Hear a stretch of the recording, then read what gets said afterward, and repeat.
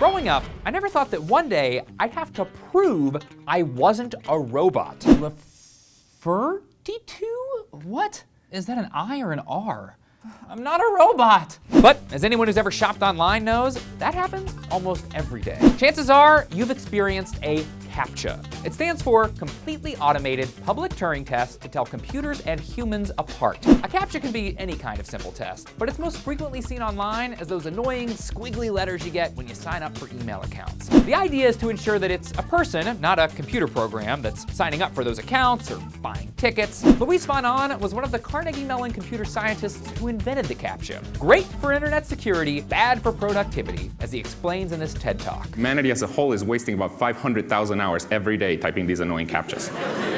So then I started feeling bad. So Ahn figured out a way to use captchas for good. You may not know, but when you're filling out that annoying form, you're actually helping to digitize a book. The number of words that we're digitizing per day is really, really large.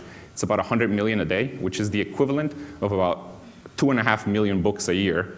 And this is all being done one word at a time by just people typing captchas on the internet. Solved Media uses captchas for profit, turning them into ads. Take out those scribbled letters and numbers and replace them with relevant brand messages that are easier to handle. Ticketmaster just dumped their squiggly letters in favor of easier to read phrases from Solve. You should be seeing those options on the site now. With Solve, you still have to prove you're not a robot. It's just somebody has figured out a way to make money off of that interaction.